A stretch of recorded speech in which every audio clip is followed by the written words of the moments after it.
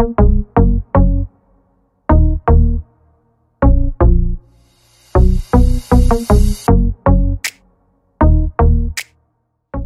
and welcome back to the Regimentals YouTube channel.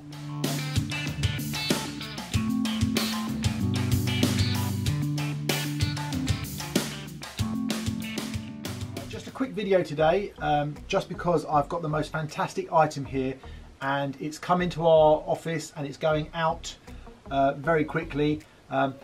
So I just had to film this video just to fit this in here, because this is only the second one that I've had in recent years. I remember having one many years ago, maybe 25 years ago, and then I had one about 2 years ago which sold straight away, and now this one is coming to our hands. What it is, it's called the Fliegerstahlhelm, and it's a very interesting helmet with this very interesting shape, like an ear cutout. Now what this is for and why it is this shape is because it's the helmet that pilots wore over their mesh flying helmet. So the gap here is for the ear protectors, the ear parts that go on the side of the flying helmet here, and it's designed to go over the top of that. When you see one of these, you can instantly see that it's real, just instantly recognisable as a copy. The inside is very basic, with this very simple liner system and this beautiful leather on the pads. There has an RB number at the front, and the maker mark and the size at the back. The strap is very similar to, like say, on a Luftwaffe paratrooper's helmet, with this very simple string system at the side. Very dainty and unique, but very simple, and there's also like a lot number on the back of the shell as well. So to the outside of the helmet, very similar to your normal M35, M40 helmet, in the very blue Luftwaffe colour, and it has the rivets on the outside holding the liner system in place, again similar to a standard helmet. But then on the front, they become quite unique. Most of them have the standard later Luftwaffe decal on the front. I've never seen one, or you don't see them with the early droop tail eagle, because these were issued in about 1944, so they're very late war. You would never see a droop tail eagle on there, but most often than not you don't see an eagle at all. And they had a small symbol painted, hand painted onto the front, being a Dutch clog. Very recognisable symbol, and they came in various colours, the most common being yellow, and it came in white and red, and I think it may be in green as well, even though not many of those have ever been seen.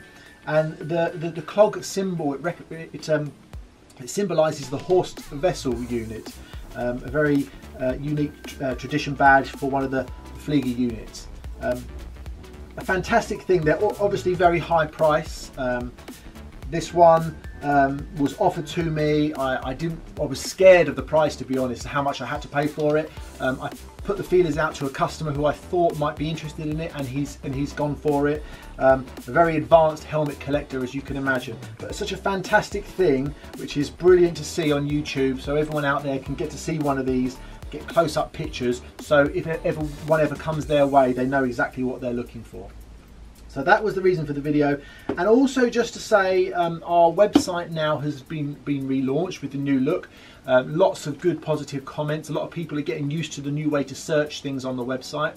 One of my issues that I have with it is that we're currently using PayPal for our credit card payment system, and they charge an absolute fortune. So what I'd like to encourage my customers to do, especially my long-term customers who we've known for a long time, is when you're ordering, I know it's quick and easy to pay on your card, get in, get out, but that costs me a lot of revenue in fees to PayPal. So I'd encourage you guys to place your order, maybe put you're going to pay by bank transfer or pay by bank transfer, and then get in touch with me afterwards with your card details, maybe by phone or text or email. Maybe do a separate payment direct to PayPal rather than through the website.